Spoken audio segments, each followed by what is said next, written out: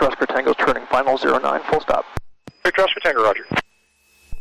Oh wow, didn't line it up very well anyways. Hello. So I'm here at the parking lot at the airport.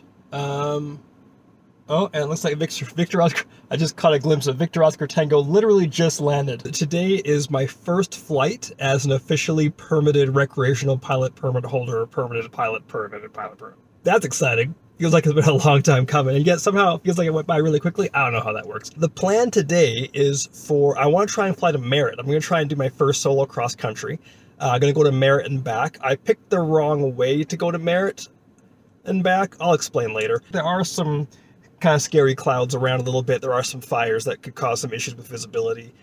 So we'll see. But I hope I got everything planned out. I got all my flight planning done and everything, I think. So I just have to go over some stuff, make sure everything's cool, and then, yeah, we'll see. But either way, my first flight as a non-student pilot.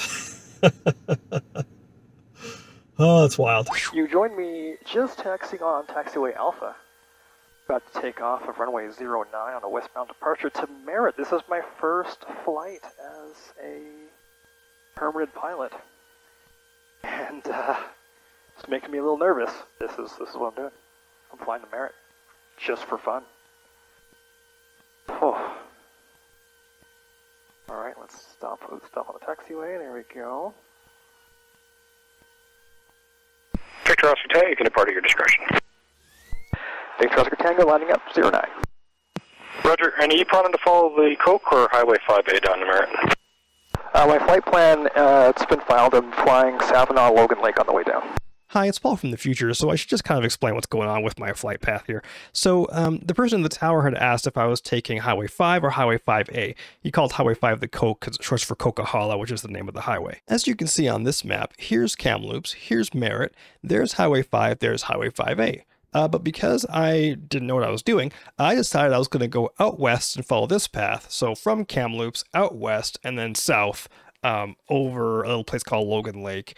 Now, the only problem with that is that the approach to the airport's a bit tricky because, as you can see on this map, the airport is right next to a highway, which isn't a big deal, but the highway is right next to a mountain, which kind of is. So we'll see later how I try and get into Merritt from there. But that's essentially what I was planning on doing, was going out west, going south, and then taking the Coca-Cola, taking Highway 5, following that essentially back to Kamloops at the end of it.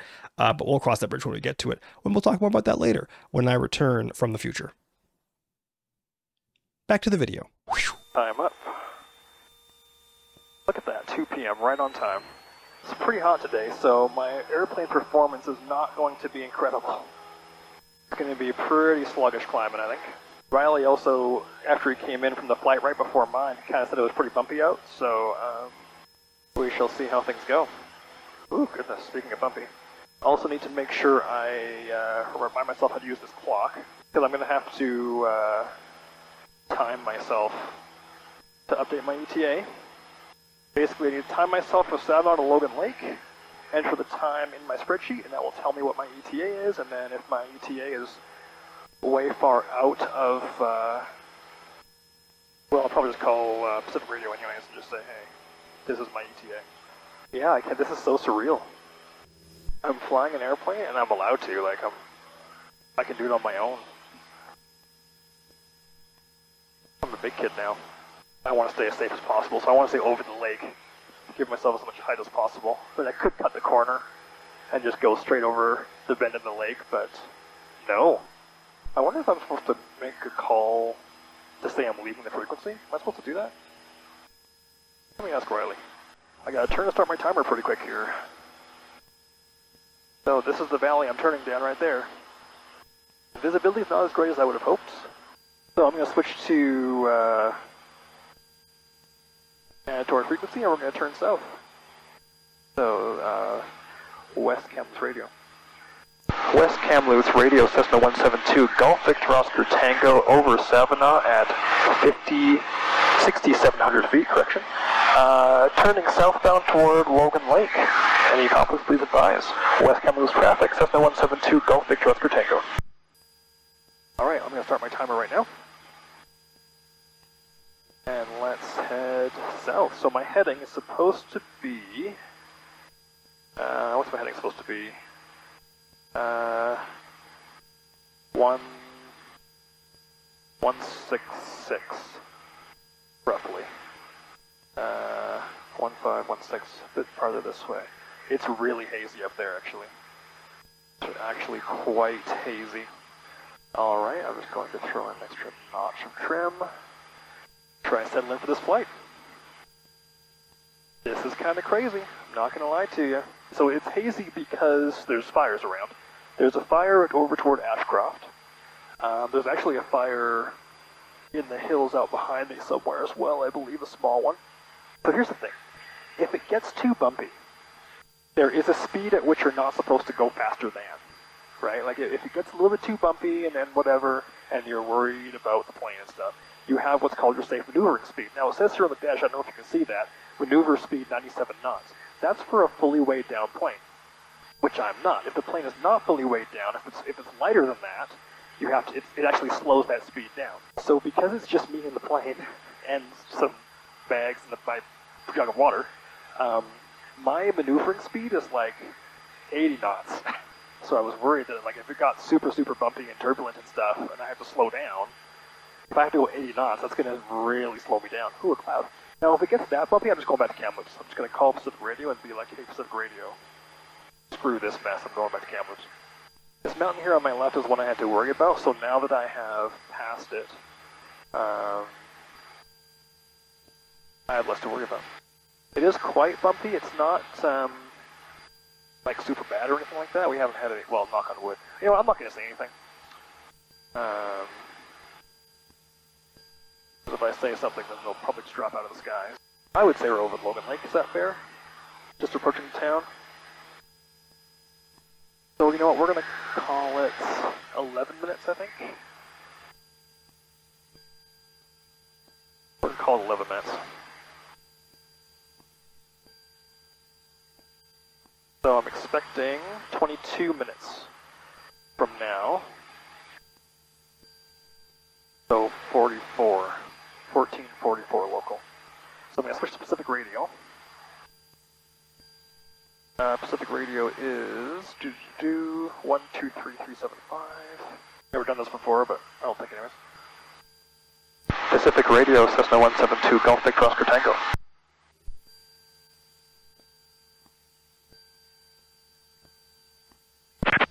Aircraft calling Pacific Radio, please.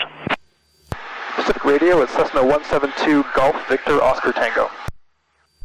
Golf Victor Oscar Tango, Pacific Radio. Golf Victor Oscar Tango is about 1 mile south of Logan Lake, en route to Merritt, expecting Merritt at 14:45 local time on a VFR flight plan.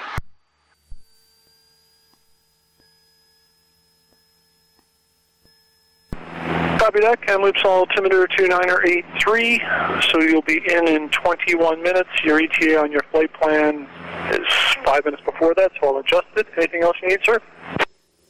That's it. Thanks very much for your help, Victor Oscar Tango. You're welcome. Have a good flight. Alright, back to ATF. That wasn't so bad. That person was very nice. Alright, where am I right now? Oh, hello. Don't like the big ones. So I am, oops, what just happened? There we go. I am nearly halfway to Merritt from Logan Lake. Oh dear. That's good. It's fine, everything's fine. Honestly, this turbulence is not bad. And honestly, I'm going to brake before the plane does, so I don't need to worry too much about it. It's just, like I say, this is my first solo cross-country. This is only my second cross-country. Here's our plan for the approach into Merritt. I need to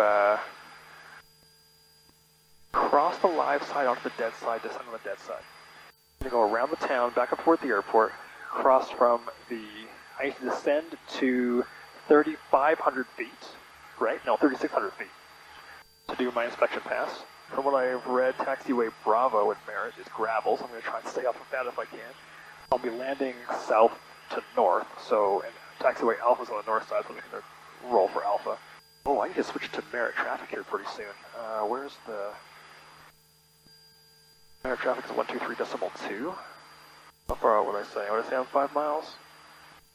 Yeah, about 10 10 miles northwest. Alright, let's look at Merritt traffic here. Not hearing anything. Let's make a call. Merritt traffic, Cessna 172 Golf Victor Oscar Tango is about 7 miles northwest of the aerodrome. Estimating 10 minutes. Going to do an inspection pass and a full stop. Merritt traffic, Cessna 172 Golf Victor Oscar Tango. Say how high I am. Merritt traffic, helicopter JVZ is overhead 4,500 feet, doing some calibration work for a couple of minutes, then we'll be landing at the fuel pumps. Okay, so there's a helicopter at 4,500 feet, good to know. There's Merritt. I have officially made it. I can see the freeway running off south toward Hope. One day I'll head down there. Although I don't know if I want to land at Hope. I think Hope is still a grass runway, and I would want to have more soft field practice before landing on an actual soft field. Alright, I think I should start my descent here. So let's pull some power. Ooh, goodness. I cannot see the aerodrome yet because there's a mountain in my way. The airport is literally just at the bottom. Never mind, I can see it. Running through 4,000. So this is where it gets dangerous because that helicopter was on final. I don't see the helicopter anywhere. But I'm crossing the flight path, essentially. The path, I don't see any traffic on final anywhere, or like on a long final. Almost down to 4,000 feet. Wow, that mountain is right there. That mountain is so right next to the runway. How am I supposed to do this? It was way easier in Flight Simulator, I'm not going to lie. So, I'm on the live side, crossing over the dead side, just confirming the windsock.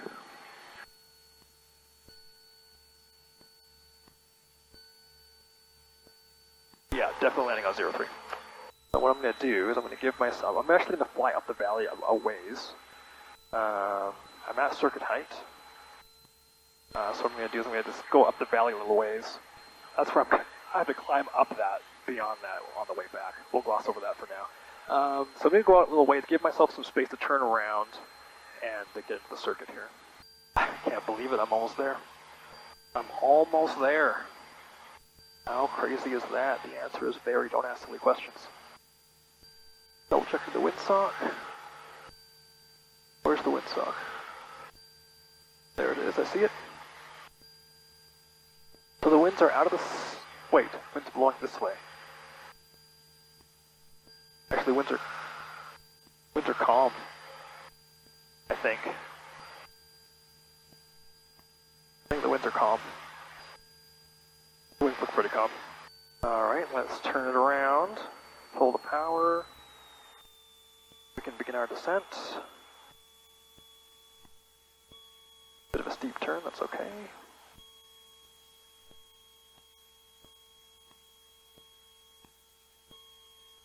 I am way too high right now, holy cow. Flaps 30. Alright, so super high right now, so I'm going to pull the power out. We'll start dropping, aim for the numbers. Shuffle back over toward the runway a little bit off there. Oh, a little bit slow. Nose over, put some power in. That's a little better. Still quite high, so I'm going to pull the power back out. 65 is good.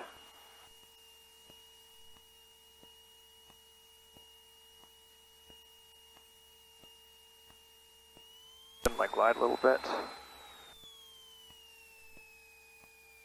Alright, we've made the runway, power to idle. Bit of an uphill on this runway, so...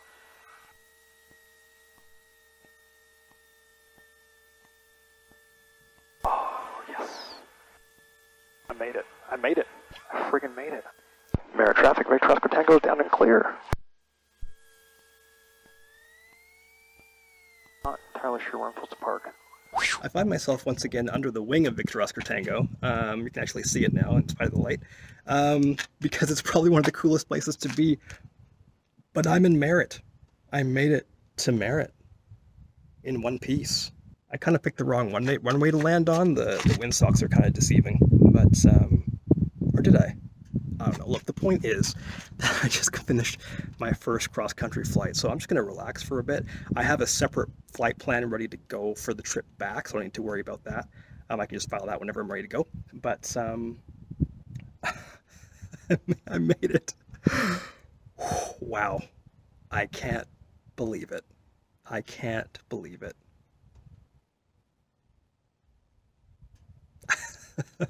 Well, I'm here in the FBO, I guess you could call it. This is like a little building here at Merritt Airport. Yeah, it's kind of a nice little spot. Like, it's kind of very pleasant. I mean, maybe I'm just saying that because I literally just landed here for the first time.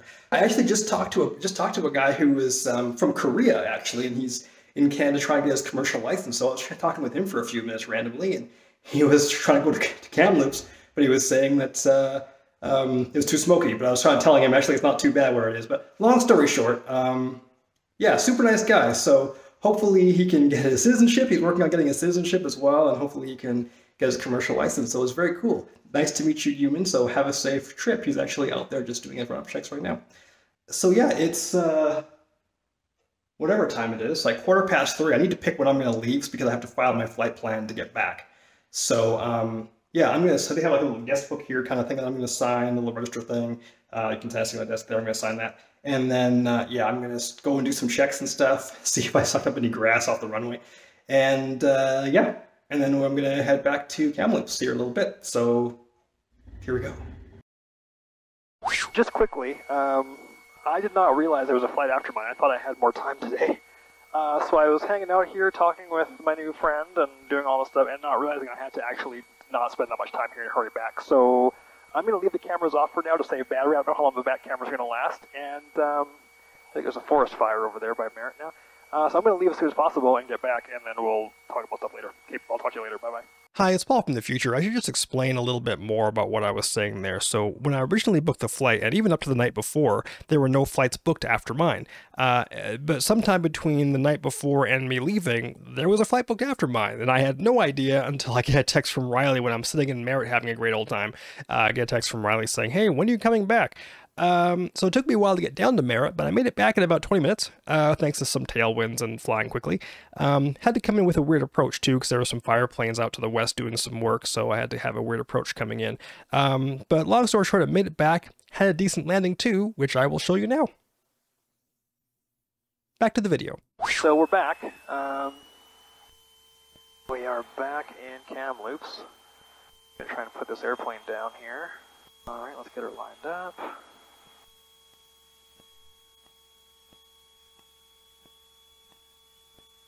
I'll make sure Kamloops ready to close with my flight plan. 65 knots, not too bad. Might be a little bit fast, actually. Let me nose up a little bit.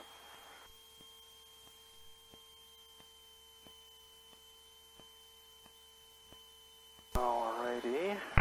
Kamloops radio with lowest fire guard 676 plus 2. Alright, 676 plus 2, Kamloops radio. They're just coming out down the Tranquil. We're showing 4 miles back out of 2700 inbound for landing. There's 3 of us. 1 sec here. Victor Oscar Tango is clear on Echo. Victor Oscar Tango, Roger. Flight plan is close. Thanks very much. Have a great day. Roger, you too. Ah, made it. Hello. So it's the night after my flight to Merritt that you just saw, and it's really sinking in just how big of a milestone it is. Like, you know, yeah, your first solo is a big milestone. Yeah, you know, passing your flight test or passing your written exam, they're big milestones. But that's not why you do that. You don't do your first solo for its own sake, right? Like, you do your solo and you do these tests and these exams to be able to do what I did today. Like, today was a huge milestone. It didn't really sink in until later. So, and I'm also really right now feeling just how privileged I am to even have the opportunity and have the chance to be in the position to be able to do it. What an unbelievable day. And now the debate is, do I push through and try and get my private this year? Do I just spend the money, spend the time, and then, you know, be broke? Or do I kind of take a step back, slow it down, maybe try to get the private next year? I don't know. I'll have to see. That's a debate I'm having with myself right now. Comment below if you think I should, what you think I should do, if I should get my private right away or I should take my time. But yeah. Anyways, I'm gonna go now. So thanks for watching, and I'll see you in a month. Okay, bye.